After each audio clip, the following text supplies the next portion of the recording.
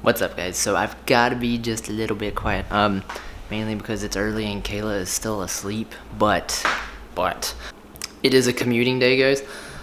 Getting my bike ready at the moment, then we're going to go meet the group, but I need to do my headset today. Thought it was a really good time to cover this topic. All you need is usually a 4, 5, or 6 Allen key, and you're good to go. You can do your entire headset. So I'm going to show you guys how to do that, but first, I gotta get ready. I gotta go commute in.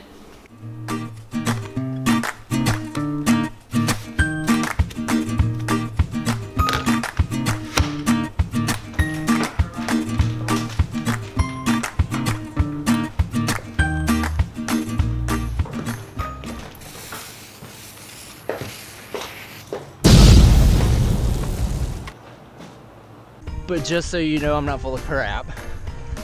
I was gonna show you the noise. Hold on a second. I have to hold this with my teeth.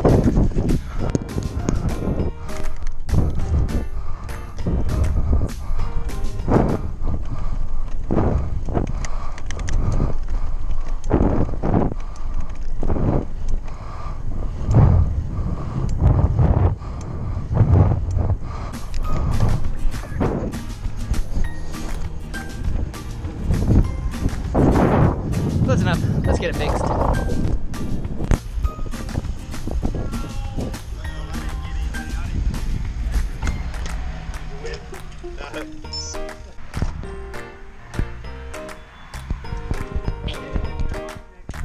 I will.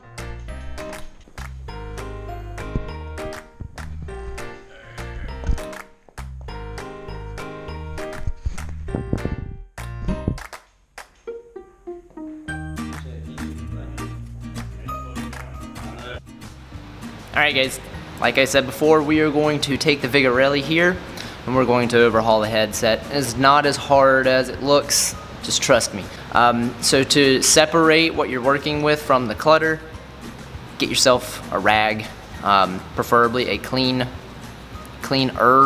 rag, and you're gonna lay it on the floor, on your bench, on your workspace, and that is gonna be where you lay all of the little parts that you're gonna take off of your headset, or if you're overhauling a fork, your hubs, anything like that. Keep all those parts within the square of the rag. The reason you wanna do this is so you don't lose anything, and you can put it out exactly how you took it off. So even if you don't know what each individual part does on a headset, if you take them off, lay them out on this rag exactly how you took it off, it's gonna be super easy to put it back together. So let's get started on this guy. It's not gonna take too long. So my specific bicycle, the Vigorelli from Bianchi, I'm going to need a 5 Allen key, 5mm Allen key for the top, and it's pinch bolts on the side here. They're gonna be 4mm. That is pretty standard, but it is not universal by any means. But that is literally the only tools that I need to do this job. It's very easy. Take your front wheel out. It's gonna make it easier. I do recommend investing in a 3-way tool. It's basically 3 Allen keys, 4, 5, and 6. That is 90% of the stuff on a bicycle. Loosen the pinch bolts.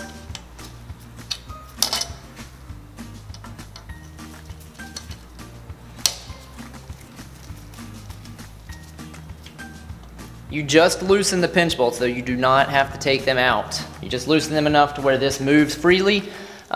This is your top cap. This is a compression cap. So basically, these 2 pinch bolts on the side here, they are the only thing that hold the fork on, or the only thing that matters that hold the fork on to the bike. This top here, essentially think of it like your bearing adjustment. So loosen these 2 pinch bolts. Take the top off. Make sure you are holding the fork. If you're not holding onto the fork, it can just fall to the ground. So here's where you're gonna start setting stuff to the side. Remove the handlebars. Remove the fork. This is where you wanna start laying stuff out exactly how it comes off. So you're gonna have your spacers. So this is a wedge in here. This is more or less like a dust cover, your bearing cover. So set them all exactly how you take them out. Bearings, this is an old Vigorelli, and it is my commuter bike. Your bearings are probably gonna look a little bit differently. They're probably gonna be sealed cartridge bearings. Those are a little bit nicer. Just take these guys out, lay them exactly how they come out for you. This is where you start the cleaning process. Just squirt everything down, scrub it clean. The reason you really want to clean this before you start putting the grease in, it's obviously because there's going to be dirt and grime in here. Nothing on a bicycle is completely sealed. If it was, the bike would weigh a lot. No one's going to pay for a bike that weighs a lot. So just get in there, clean it. Make sure you do the same thing with all of your bearings, all that jazz.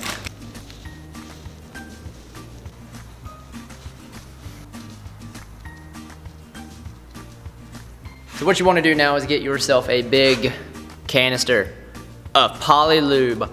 We have something that you can kind of swivel it around in there, but whenever we're actually doing a complete headset overhaul, it's just easier to use your finger. Dip your finger in it, start going to town. And to ensure that there is no grit and grime or parts that can make noise on a headset, I grease each part individually, even if it is just a light coating of it, before I put it back on the bike. Your bearings, they can only go in one way. And you're gonna know if you put this back together wrong. It's gonna feel like crap. So, got the inside of the bearing greased.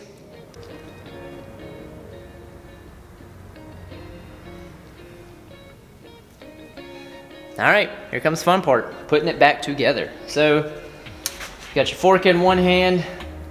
What you're gonna have to end up doing though, as you're sliding the fork through the steer tube, you're gonna have to hold everything in place on the top, and you just force it in there. It's got lube, it'll go.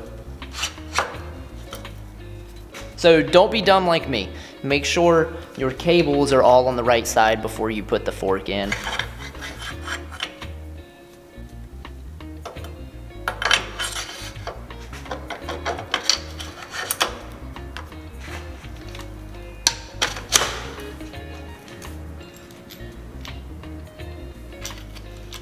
All right, so your fork is just free floating in here, so it will fall out if you let go.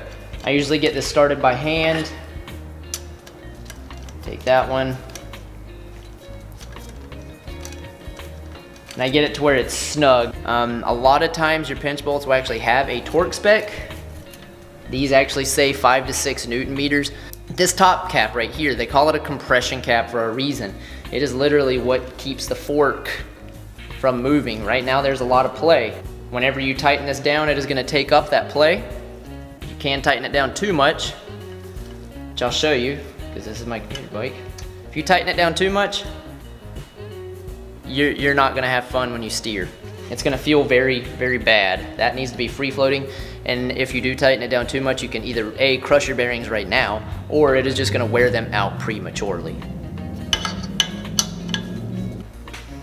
All right, guys, so this is the home stretch. Put your wheel back in the bike.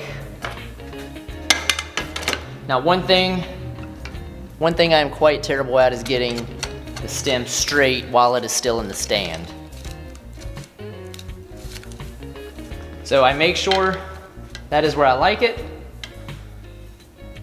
Like I said, you want it to be snug enough to where there is no play, but that's able to move free. I take it out of the stand.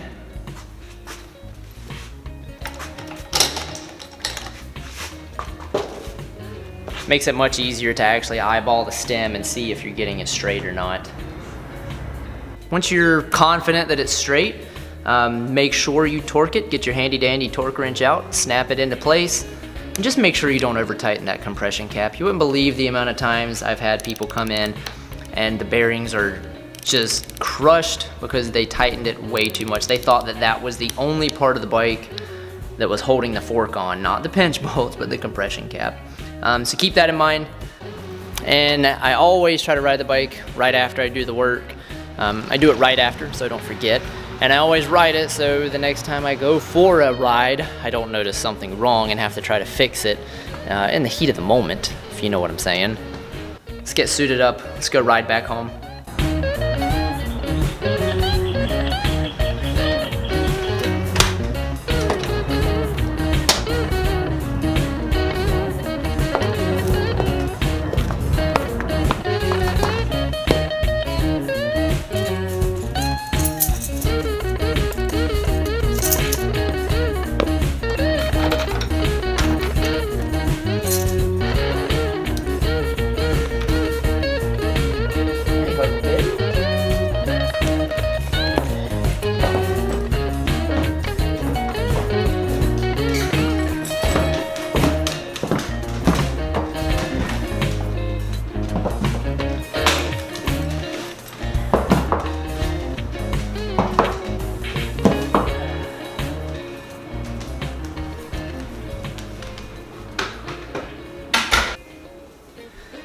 So yeah, guys, that is how to overhaul a headset. Mine is squeaky clean now. Well, it's not squeaky clean because I put grease in it. It's silent.